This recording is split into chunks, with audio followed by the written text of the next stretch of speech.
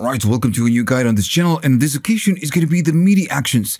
Everything on this guide is in chapters, so if you look at the description or the timeline, you can jump to a section or skip the ones you don't want. Now, if you like this guide, please like and subscribe, and if you have the money and you want to buy me a coffee just to say thanks, you can. Check the links at the description. Now, this video is going to be about the actions, but we will talk about the quantize, the time, and the process, all this that we have right here.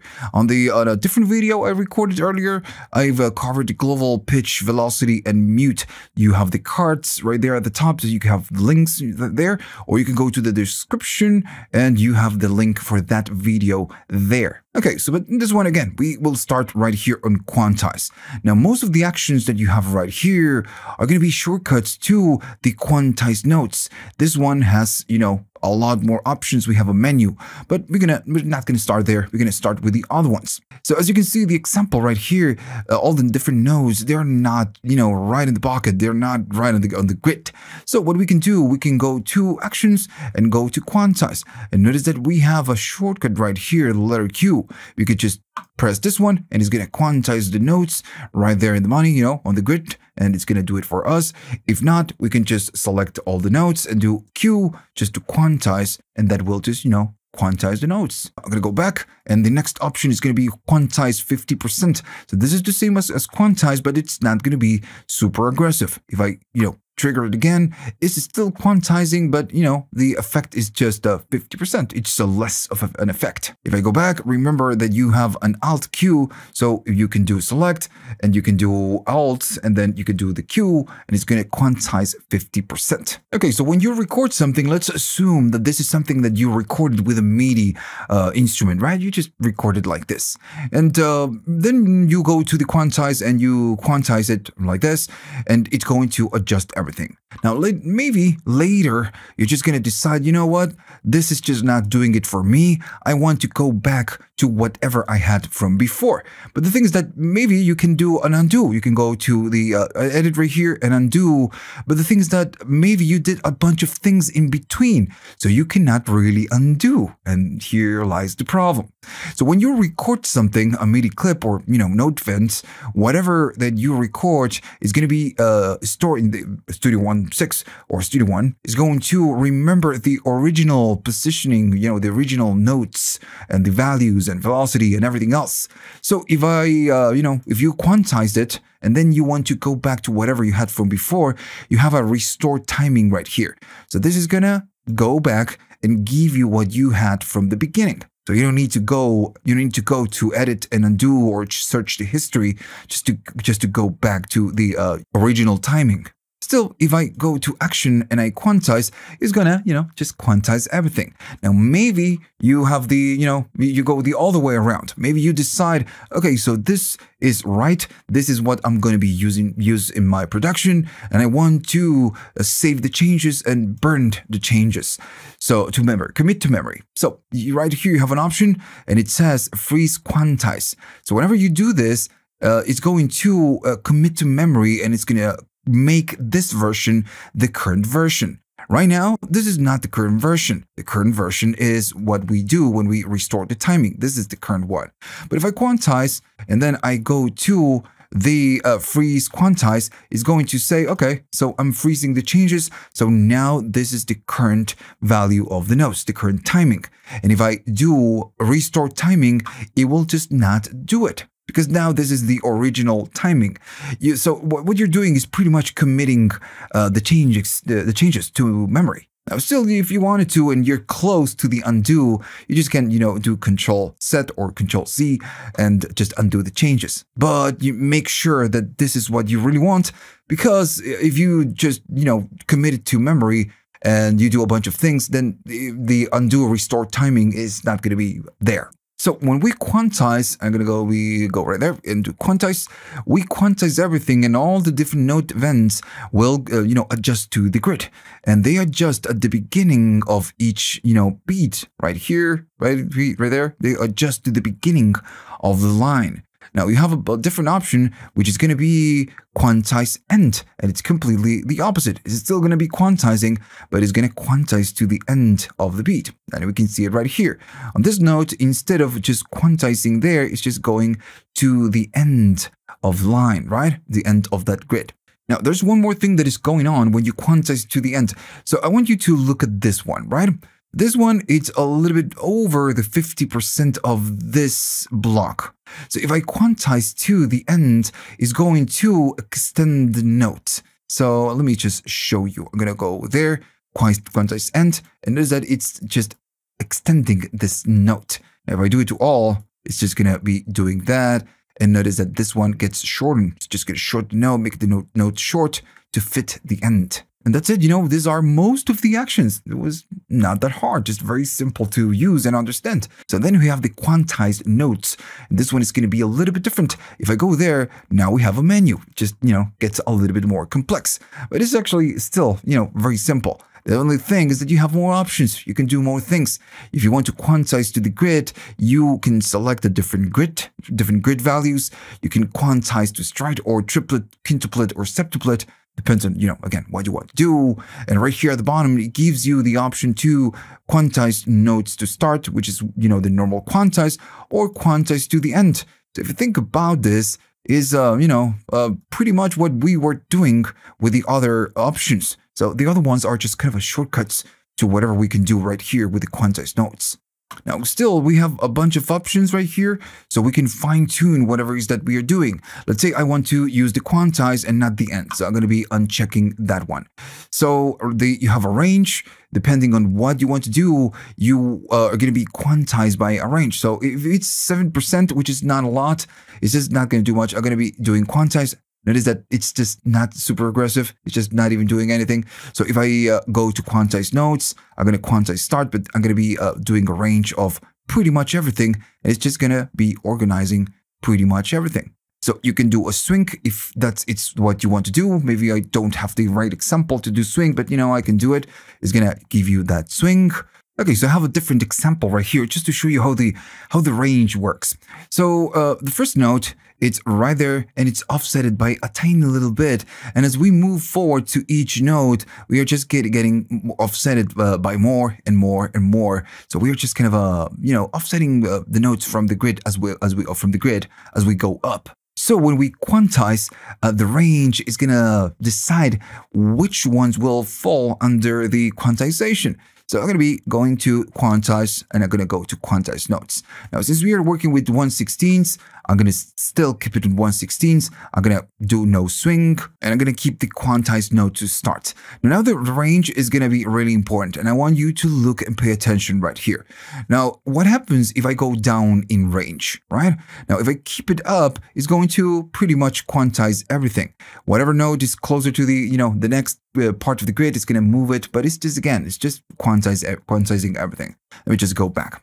I'm going to go to quantize notes and I'm going to go there. And now I'm going to be selecting, slower range or maybe just less range. So maybe I'm going to start on 25%. If I do something like this and do OK, notice what happens. All of these nodes are not being quantized. Only this one, because it was, very close to the grid right here. What happens if we go up? I'm going to go to quantize notes. And now, I don't know, let's do 40 just to do something. Let me do 40 and okay. So I'm going to go there and see what happens. I'm going to do OK. And now the only thing that is getting quantized is this one's. Now, as we separate from the grid more and more, since the range is not enough to select the other nodes, they're not going to be quantized. And this is, how this works. Let me go to quantize nodes again. And now I'm going to go up on the quantizing. I'm going to be doing something like 60 or 61, something like that. So if I do it, this is going to get quantized for sure. This is going to get quantized for sure. Maybe this one will get quantized, but as we separate more from the grid, it might move this one to here, or it might move this one to the next one. And I think it's going to do it with this. So let me just do OK and see what happens. There you go. So it's quantizing this because they are closer to the grid, but this one was almost here. So this one is closer to the next part of the grid. So it's not doing this. It's going and doing something like this. All right. So if I go back, we can just really see that. Now, this is completely on what you want to do. If you want to quantize everything to perfection, just go 100%. It's just, it's just going to go and quantize it. I'm going to go back and still remember that you have the options right here at the top. And depends on what you select right here, the quantization might do a different thing. Even if I select the quantize node to end. If I do OK, it's just going to be, a little bit different. So it's just quantizing to whatever you're selecting right here at the top. So yeah, all of this just requires a little bit of experimentation, and it takes a while just to get it right. But yeah, you just need to use it, and as you use it more and more, it's going to be easier to target and do whatever it is that you want to do. All right, so I'm going to go back to the previous example, and just going to go and do the quantize, right? So, okay, so everything is just quantized to perfection. Now, then you have another option that it's going to be the humanize, and you get, a bunch of options right here. You can quantize or just humanize the velocity or the note start range. And that is that it's just by a tiny little values. So you can go just a little bit more crazy with this, but it will just, add that human, variation to this. This is how it works. And you need to select your starting range, your lower range, and your high range in terms of velocity. If I maybe do it more, so we can see more change. And right here is the same thing, but it's going to be with the note start range. So I'm going to do it more so it's a little bit more obvious. I'm going to do OK. And this is what it does. It's going to humanize the velocity, but also is going to kind of randomize the position or the, the starting of the note. And if I just go closer, notice that this one is just a little bit, this one is a lot more. So sometimes it's going to go back, sometimes it's going to go forwards. So again, all of this is just to add a little bit of human, human behavior to the note clips and the note events.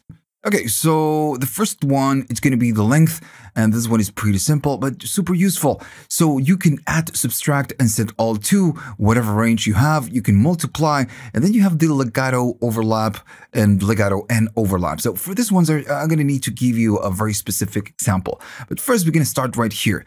We can add by some range. So right now we have 16 notes right here, and we have one at the start of each. So since we want to add, if I do something like add and then 16s and I do OK, it's going to take whatever we had since we were working with 16s. It's just going to extend it 116 notes.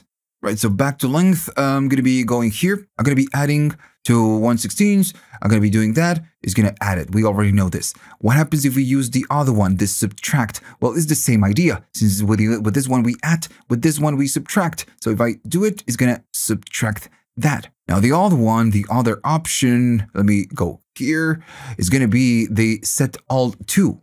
Now, the set all to is not going to be adding or subtracting, because if I add 116 to whatever we had right here, we are going to be going and extending this by one more. But the set all is going to be setting all to whatever we have right here. We are not adding and subtracting. We are just changing the length of, whatever we want, whatever we have right here to something very specific, right? We are just not adding and not subtracting.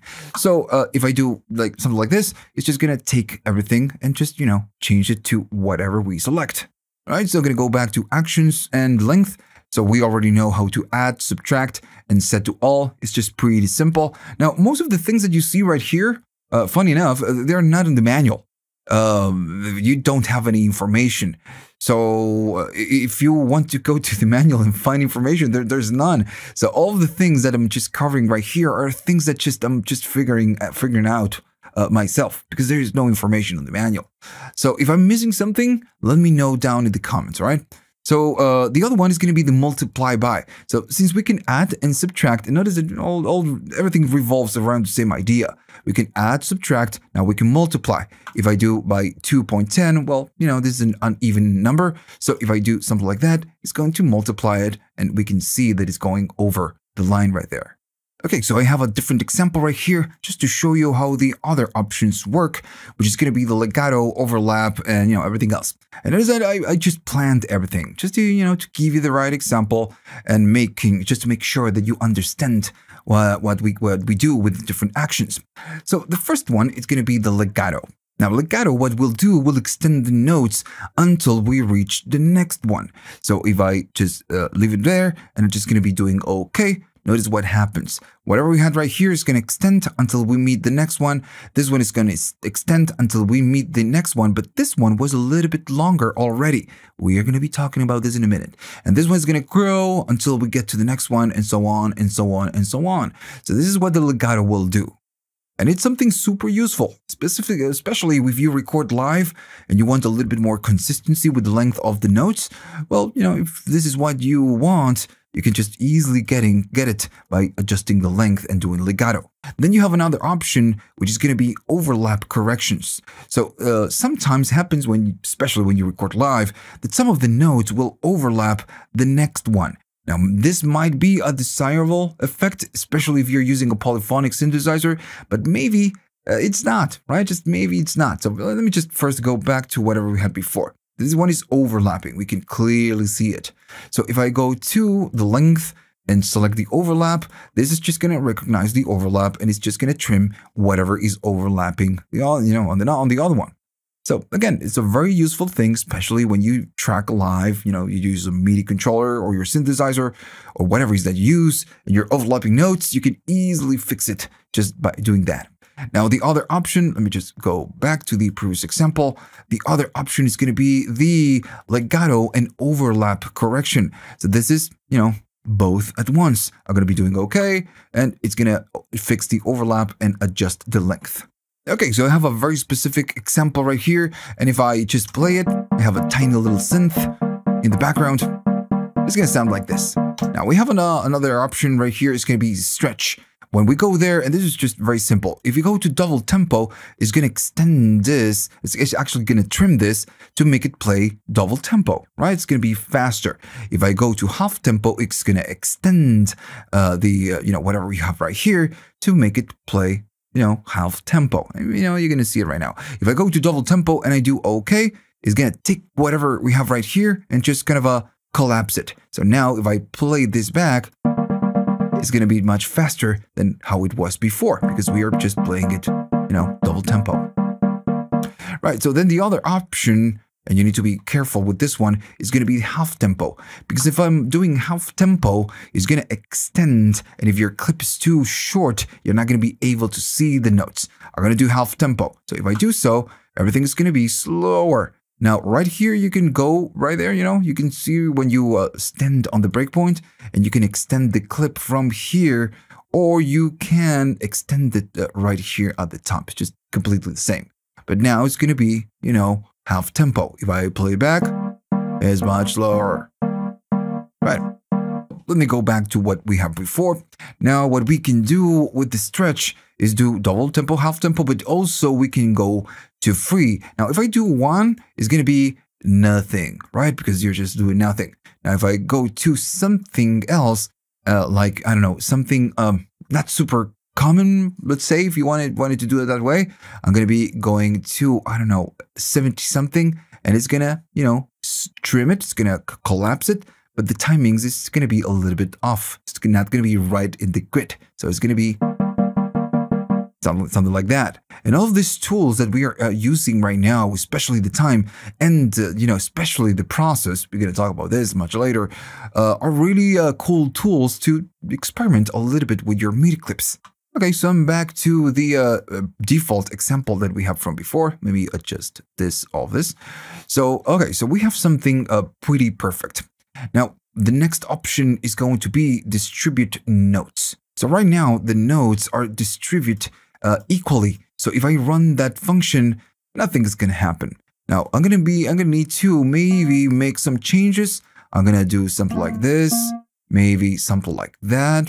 Okay, I have something like this. So maybe I don't want this and I want to distribute the notes, everything that we have right here, equally. Now, we could do it to the whole clip or whatever, whenever we select something, we are going to be applying that function to whatever we select. For now, I'm just going to do to the whole clip. I'm going to be going to distribute notes, and it's asking you right from the start an amount. If I do amount 100%, this is going to go pretty hard and distribute everything equally, which is something useful if you have something like this. If you want to distribute equally, it's just going to do it for you. But then you can go into the, in-betweens. Right, so I have the same example than before. And again, we know if we distribute the notes 100%, it's just gonna do what we just did. But what happens if I go to lower amounts, right? How is this gonna be distribute?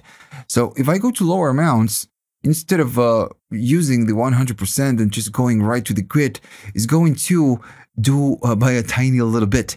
Everything is equally still, equally distributed between the notes, the different notes, but notice that they are not right in the pocket, they're not right in the grid. So you could, again, use this to add a little bit of variation. And this is like I was telling you before, you can use this as a creative tool. Right, so I have a different example right here. We have a note with this duration, another one with this duration, and another one with this one, which is a little bit longer. That's all. Now, if I go to actions, I'm going to be moving to the next option, which is going to be a split at grid. If I do this, it's going to take whatever grid we have in the background, whatever we are using right here, and it's just going to split everything. And just, adjust it to the grid, which is something super useful because maybe you just want to create something that it's not, like this. If I play it, and maybe you want something more like this. And you don't need to chop it yourself. You just can split it at the grid and that's it. Now, this also give you a different thing. I'm going to be selecting just this one. But I'm going to be offsetting the quantize to something, I don't know, whatever, something really weird, right? So I'm going to be selecting this. If I do split it grid and I just select this one, it's going to be doing this, but it's going to do it to this portion and it's going to follow whatever quantize, whatever grid you have in the back. So again, we could use it as a musical tool more than just, to select and delete or add or subtract. So just very creative. Right. Now I'm going to go back to the same quantization that we have, and for now, just going to be deleting all of this. And okay, so you have a different option right here, which is going to be merge events. Now notice that if nothing is selected, the only option available is going to be filled with notes. We're going to get to this in a minute. So if I have a note that's going to be right there, right here, and another one that is right here, this ones, if I select them, I can go and select merge events. It's going to just merge whatever event you select into one single note, right? So pretty simple. You even get a shortcut for this one, and it's going to be the letter G. So if I do the same and I select and I do G, it's just going to do it for me. All right, so then... Okay, so the next one and the last of the time section is going to be the spot. Now, this one is super cool and useful. Now, this spot, let me just go there first, has two main uses. It's going to tell you what you have, where you're standing, or what your clip is doing, or if you select node events, it's going to tell you where you start, where you end, and the length of whatever you selected. So in this case, since I'm taking into account the whole thing, the whole clip, is just telling me, dude, you're starting right here with this note, then it ends at this point right here, and the length is going to be just like this. Now, this is really useful, and maybe not with this dumb example, but let's say that you have a clip that is just, way longer, right? Let me just delete all of this. So if you have a longer clip, just like the one I have right here, which is going to be 16, I'm going to maybe just do something like this. So it's just a little bit more useful.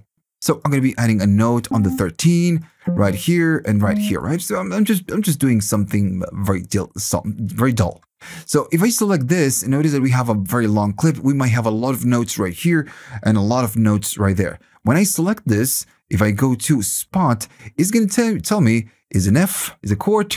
You selected 3 different events and it starts right here at this point. It ends right here and this is the length. So it gives you information of where you are standing. This is the first thing that the spot is going to give you. The other thing is that you can offset or move around and change the length of whatever you selected. Right now we are standing on 13. Well, that's the start. Well, I'm going to be going to maybe something, I'm going to be going to 12. So we can just move it one single position. If I do that, it's going to move it to the 12th, right? So you can use it to move node events around to around whatever clip you have available. Now, it gives you information in bars. What you can do in seconds if you wanted to, if that's just easier for you, in samples, if that's your thing, and in frames, if you work with videos. Again, this spot is a nice tool to have. I don't usually use it just to move things around because I can do that manually. But sometimes when I need to find some information about what am I selecting, you get it here, but you can go also to the spot and just, get more dedicated information for whatever it is that you're selecting. Okay, so let's start with the process. I'm going to be adding a single note right there, right? So super simple. I'm going to be going to actions, and then we have the first one, which is going to be extend part to the end. So this works better if you're selecting something. So if you select that one, actually it's going to work with whatever you have on the clip, but in this case, we just have one note. So if I go there, it's going to extend the note event to whatever length you have on that clip. This is why it's called extend part to end.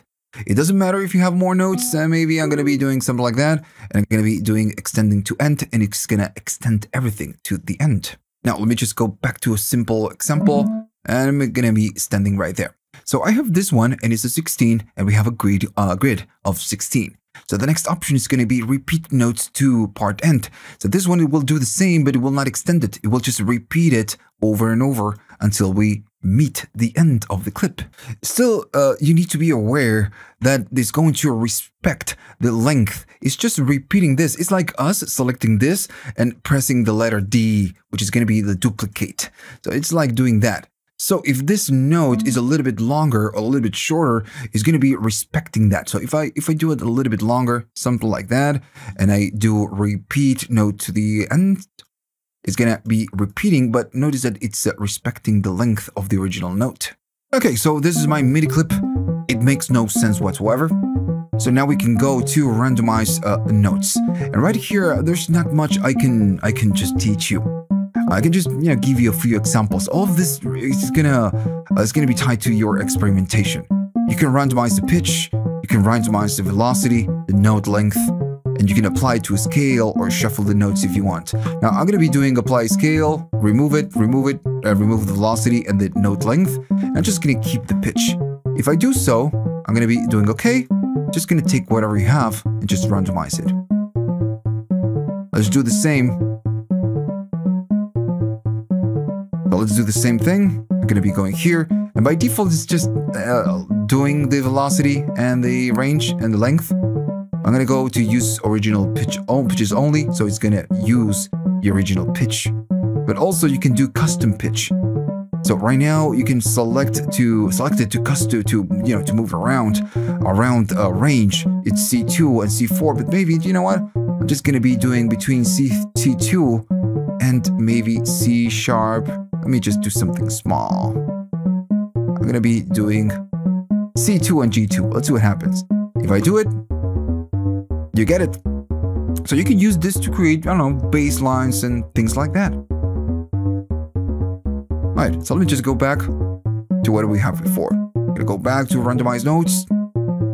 And you have the range. Also, you have the strength. We already talked about, some of the features where we have a strength. Now, we can randomize the velocity as well, and the note length. And this is just going to really make an impact. And you can select the range in terms of, how much you're doing and the strength. But I'm going to be applying it to a scale in this case. Since I have a scale, a C, natural minor, now everything is going to feel a little bit better. So if I do it, right? So now it's just fitting a scale. We have different length, different times, a little bit more space. And you can use all of this just to create ideas, right? To be a bit more creative. That's the plan, right? Okay.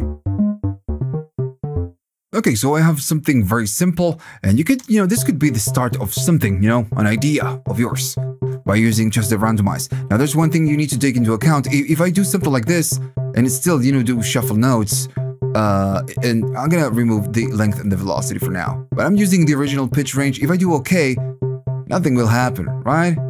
It's just, randomizing everything else, but, it's just not giving you different pitches. So I need to go to randomize notes, and you're going to need to select a custom pitch range for this.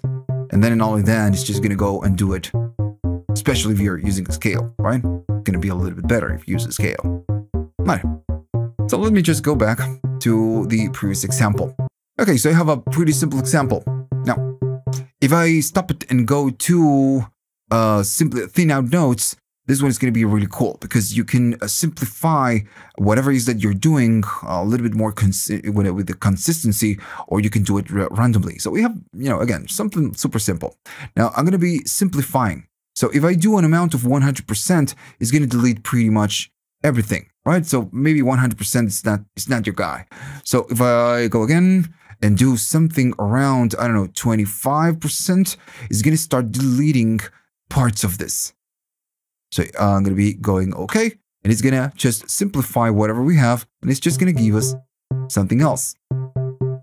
Now notice that at the beginning of each one, we get a note. Because we had a note, we get it. It will never remove the ones at the beginning. That's why we have the other one. If I go to the same option, we have the delete notes randomly. So this is not going to keep it so consistent. It's just going to do it randomly. If I do OK, you can see that it's deleting right here and deleting right there. And again, the range really matters, right? Because if I go to 100% or more close to that, it's just gonna, be really aggressive, right? Now the other option, it's pretty similar, but it's a lot more controlled. You get to the grid, so you can adjust to whatever grid you want to adjust it, and it's going to do that. So right now we have we are using a grid of 16 notes. So if I do half notes, it's going to remove all the notes in between and leave you with just half. These are not half notes, but it's just going to be removing whatever is in between. So, okay, so that is the thin out notes. Now, remember that all of the actions, not all of the actions, but, especially the randomized notes, thin out notes, these are things that we get just to, just to get a little bit more, get creative with the MIDI. We can delete, we can add and all of that, but we just can get creative. That's the main point. For example, we have the fill with notes. I'm going to be going right here, deleting everything so we have an empty clip. If I go to actions, everything is disabled because everything will require a note event or some clip or something, right? But the fill with notes will not, because this one will fill your clip with notes. It's not like the randomize where you need to have some notes. This one is going to fill it. And again, I'm not going to go crazy on this one because again, it's just experimentation. You just need to fill around, and it's going to say fill the whole part. Maybe you can just fill a loop range. If I select to fill the loop range, it's going to do whatever we have right there. You can fill between selected notes. If you have notes right here, maybe here and here, and you select this part, it's going to fill whatever you have right here. For example, if you have a note right there, and I select it, it's going to fill whatever you have between this and this. All right, but for now, I want to fill out with notes. So I'm going to go there. I'm going to be going here. Now, you can select your rhythm, include dotted notes, triplets. You have a wide range of options, and the pitch, how it's going to be working. Do you want the scale, the velocity, how it's going to be? So you need to set this up just to create, something random. But this is going to create it for you. So if I do click, it's going to create it for us. If I play it, it sounds like that. Maybe it's a little bit too much, right? So that's why you need to fine-tune everything that you have right here. I want to apply a scale. So I'm going to be using 1/16, something like this. I'm not going to include the dotted. I'm not going to include the triplets. I'm just going to be doing something simple. And it's going to be between C4 and C2. Well, we can just, make the range a lot smaller. It's going to be just 1 octave. If I do something like this, it just, it's going to sound a little bit more normal. More like an arpeggio. Right. Now, I'm going to keep moving forward. All of this is something that you need to grab and experiment. Now, the next one of the options right here we get is convert keys switches to sound variations. I'm not going to cover this on this video because it's already pretty long, and I need to kind of dive into key switches because maybe you just don't know what it is. So I'm going to be creating a different video just to talk about key switches and all of that. Right, so I have a new example right here, and we need to talk about the last thing, and this one is going to be mirror notes, and this one is super cool. So let's say that, again, we have this example, and we are going from C3 to C4. Super simple. Now, when you mirror, you can mirror vertically or horizontally. Now, you can mirror on the middle, but you can also mirror on the first note. And every option that you select right here, it's just going to give you different results. If I do on the middle, what this will do, since we are doing horizontally, it's just going to flip whatever data that we have right here. So if I do OK, notice that we have the same thing, but it's just backwards. That's why it's called mirror. So, but still, you know, we can go back, and maybe I just want to mirror this section. I'm going to be going to, again, mirror. And I'm going to do the same thing. I'm not changing anything. If I do it, we have something like this. And again, all of this just could be a different variation that you could create. All of these are just creative tools, right? Well, let me just go back. So if I go to mirror notes, now what we can do, we can mirror on the first note, which is going to be taking into account the first note. And it's just pretty much going to do the same thing, but it's going to mirror whatever we had after the first note and just take it down. Right, let's go back. I'm gonna go to a different option, and you can say mirror on a custom note. So right now we have C4, this is C4, right? So if I do OK, we get the other, you know, example. Instead of moving everything down, we are moving everything up because this is the kind of the starting point. Right. Right, so all of this, again, is just part of your experimentation. You need to experiment with this. Let me just go to the example that we had from before. If I do the same, go back and just remove this section, and we can do it only, we can remirror notes vertically. If I do it, you know, notice it's just pretty much the same example, but now this is going to be C4, and this is going to be on C3, right? It's just the same example, but, you know, backwards. So you have a few ways of doing this. Now, this is really cool, especially when you have some kind of a pattern, maybe a bass line or something like that. And you know what? I'm gonna do it right now.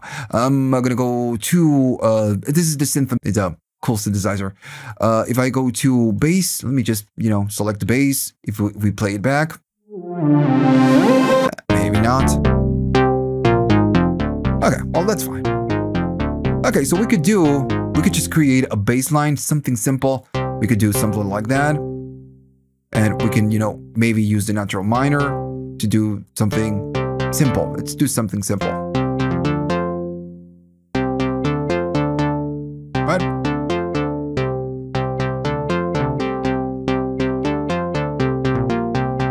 Alright. Pretty dull. But now, again, maybe I want to select this and I want to change it around and see how it sounds. I want to mirror on the middle. I'm going to be mirroring. Maybe I'm going to be doing the same thing right here. I'm going to go to mirror notes. And all this just, again, can be used in a creative way, on a creative way. Maybe I'm going to mirror vertically and horizontally. And I'm just going to mirror on the first note, which is going to be very simple. Right? I'll just, flip around. I'm going to be selecting everything, mirror notes. I'm just going to mirror. All right, doesn't sound that bad. So again, you could use all these tools to boost your creativity. Maybe you create a bass line, you don't like it. Well, then maybe you just can go to a scratch pad and try all this, all the actions that you have available. That's why you get them. So if you liked all of this and you learned something new, remember to like, please, and subscribe. And if you have the money and you want to buy me a coffee just to say thanks, you can go to links in the description. You have you have a link for PayPal, you have the YouTube thanks button, and you have Patreon. Maybe you can be a 1-month patron and buy me a coffee that way. That would be cool. And that's it. So see you on the next one.